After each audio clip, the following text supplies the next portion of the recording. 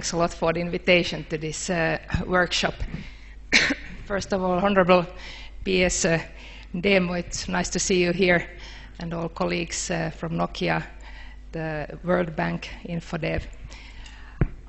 When I prepared for this speech, I hope it won't be too boring, I thought first that how is Africa doing? There are many different reports that we read, at least the executive summary, about like the state of Africa. And as we know that the IMF, for example, indicates that in 2012, 7 out of the world's 10 African states are like 7 of African states are the fast growing economies in the world. And this message was also conveyed in the State of East Africa report that was released recently. But we also hear other views about that there is growth, but not development. That still the poverty rate is, in many sub-Saharan countries, is nearly 50% of the population lives below the poverty line. And there is also a recent report of the World Economic Forum, the ICT report 2012, that said that the level of the ICT readiness in sub-Saharan Africa is still very low, and that the sub-Saharan region suffers a digital divide in comparison to some developed regions. So there are different messages. But as the PS said, I think there is a lot of potential. You should be confident in yourself. As that what we see is that there is a lot of encouraging innovations, growth in the innovation field, both in the ICT and in other sectors. I've been in Kenya now for nearly 9 months, and the first that I realized about the ICT field is M-Pesa. Never heard about something like that kind of money transfer in Finland. Or we also have many success stories that are like fruits of this joint initiative between the government of Finland, Nokia, and the World Bank's InfoDev that enables innovation and entrepreneurship in Africa. So there are like important signs that and good signs, as we know that innovation creates possibilities and opens new horizons. There's a lot of jobs to be created, and jobs means to come out of poverty. And the special need with jobs is, of course, then to create jobs for the young population. As we know, if the youngs are more on the streets and not being employed, there is danger for instability in the society.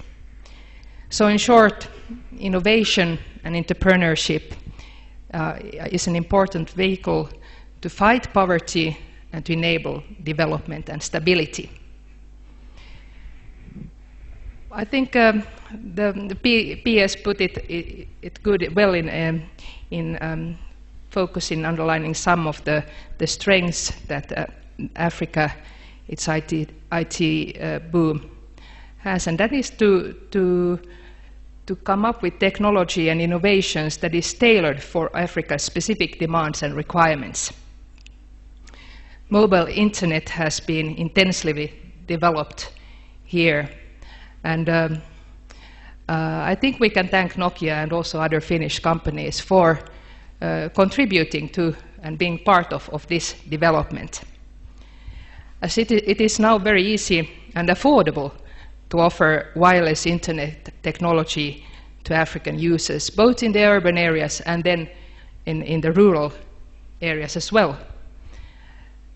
And I see that this is a huge platform to continue to develop customized ICT solutions that can easily be brought to end users. One good example that I also heard, and then I also had the chance to visit their small office here in Nairobi is the information transfer that M-Farm has created to keep farmers up to date with market prices for their farm products, and also to connect them to buyers and exporters. But as we know, also the global markets are open for African innovations. I think I could name many, but I now mention the success story of Ushahidi, that this is a good opening to show that it's the African markets, but also the global markets that is in reach. We see that green technology can help to save and to produce energy from renewable and non-polluting sources. And it can also help to monitor climate and environment, to analyze trends and threats that is expecting us. So this is a potential future field for new ICT innovations.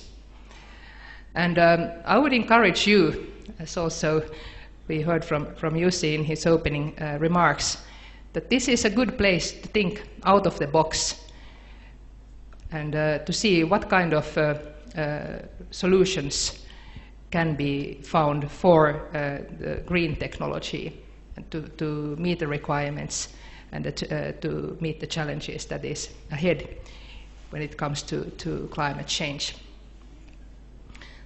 Then some words about Finland. As I think you all like see Finland as the leading or one of the leading ICT nations in the world. Nokia, Linux, Angry Birds. There are only there's a couple of ICT brands that we have that Finland is well known for.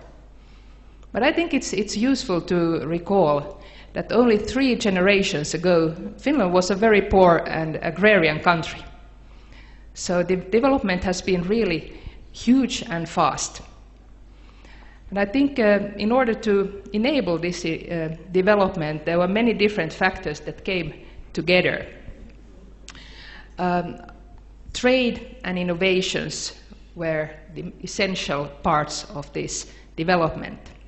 And I think there was like a culture of innovation that was created. And there, it sounds very bureaucratic, the Research and Innovation Council of Finland. That was a platform for exchange of views between different actors, both the governments, of course the enterprises, academics, hackers, in a positive sense hackers.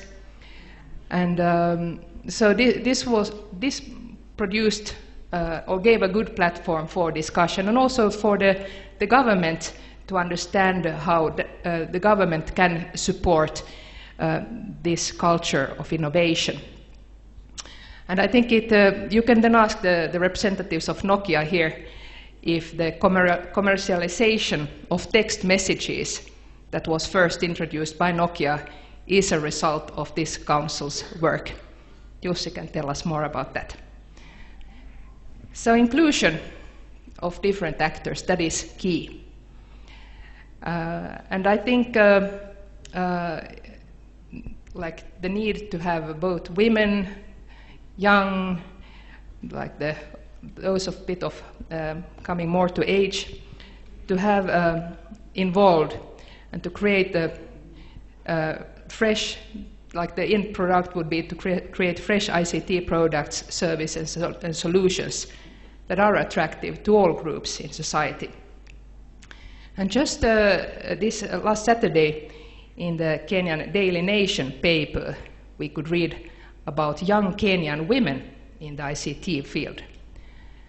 And here I would like to quote what Ms. Kaburo Kobia said in that article. I wonder if she would be here in the audience, by the way. And I quote her, "For Kenya to generate innovation in technology, we need the participation of people, women from all fields. This will enrich the solutions that are created." End of quote. Very wise words. But also there are many different actors in this room and during your workshop. I wish you really inspiring and exciting discussions, and I'm sure by the end of Wednesday you will have come up with many new ideas to the questions that Africa needs to find answers to. Thank you.